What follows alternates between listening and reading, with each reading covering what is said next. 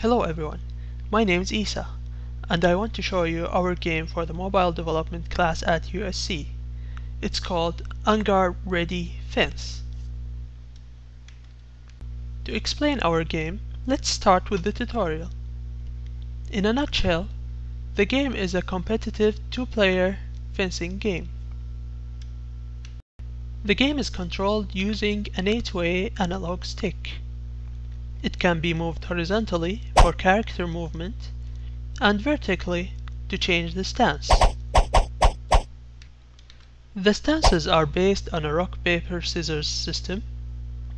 Red beats green, green beats blue, and blue beats red upon contact.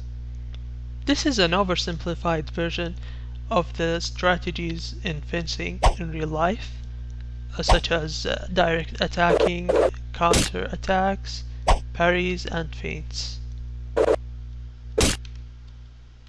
Each player has an energy bar, and the goal of each match is to fill this bar and unleash an ultimate attack that defeats the enemy.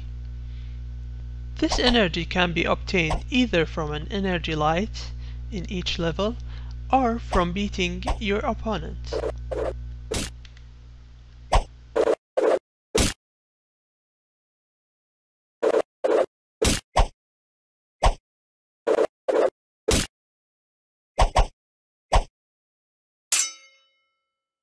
The light mechanics change between levels, and so does the power-ups. We'll see them in action later. Now that we understood the rules, let's see the game in action. Upon selecting a level, you get to select a character. Each character has unique stats. Some are speed-oriented, others are attack-oriented, and some are balanced. After selecting the characters, the game starts. On guard. Ready. Fence. In this level, there are no energy sources. There is no energy light. All the energy you get is from beating or defeating your opponent.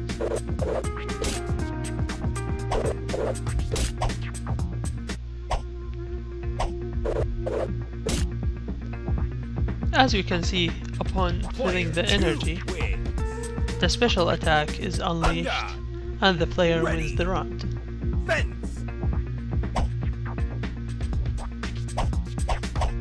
Each player has to win 2 rounds to beat the game.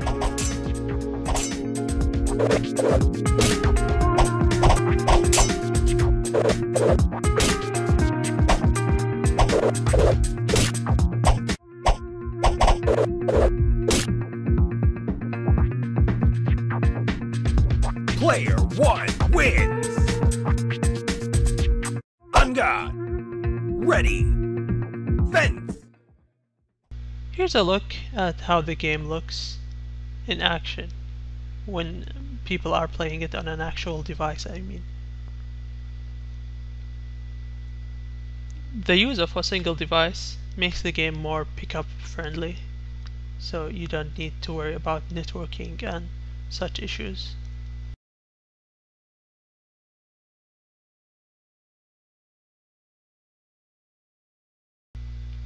Now let's take a look at another level that has the light mechanic that's more prominent in the rest of the game.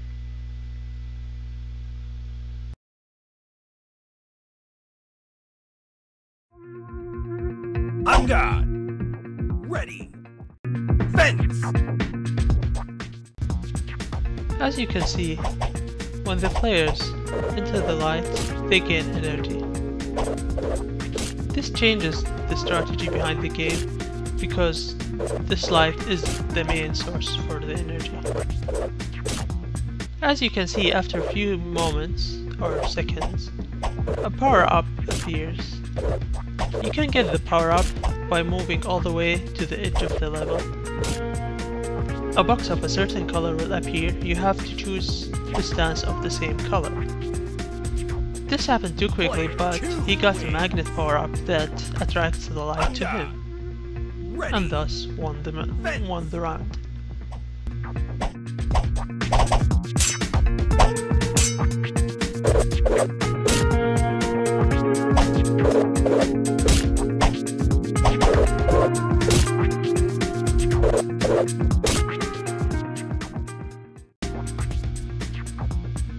we can see the magnet more clearly here. There are two other power-ups. This just happened coincidentally 2 times in a row. The other power-ups include invincibility and equal energy that splits the energy between both players equally. Invincibility, of course, lets you beat your opponent regardless of what stance you are using. Other levels have different light mechanics. We can see one of them now.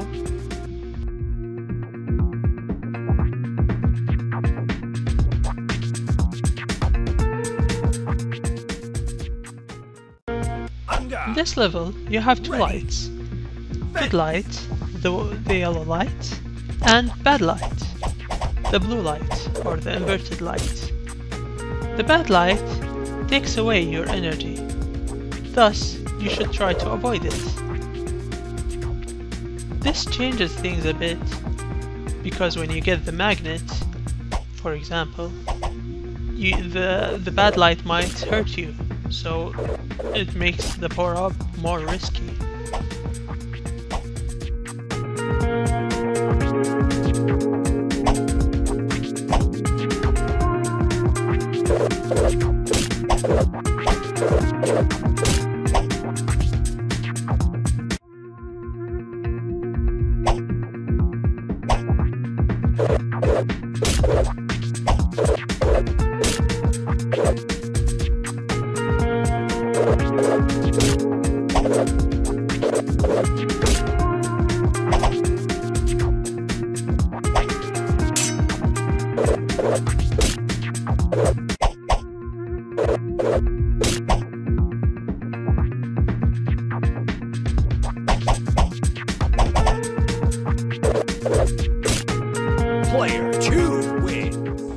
Let's take a look at another level with another different mechanic.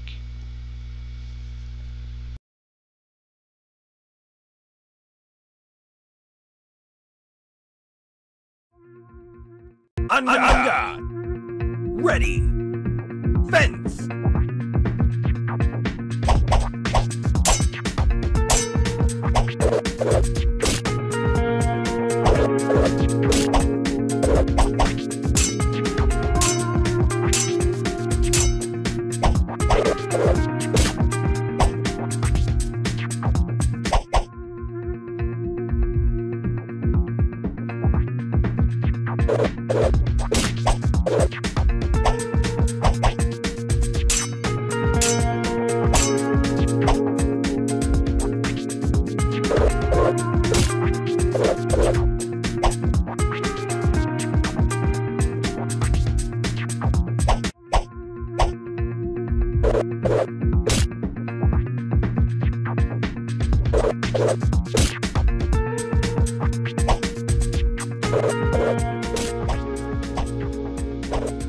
In this level, your energy depletes automatically whenever you leave the lights. Of course, this changes the strategy, since you can't stay away from the light for too long or all your progress is gone.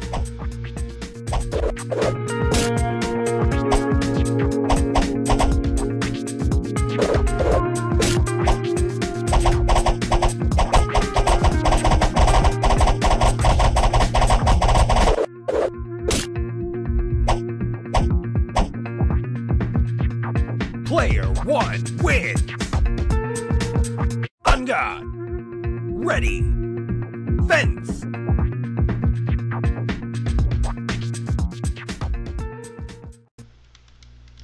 In the end, I'd like to thank my teammates who developed this game: Bindi,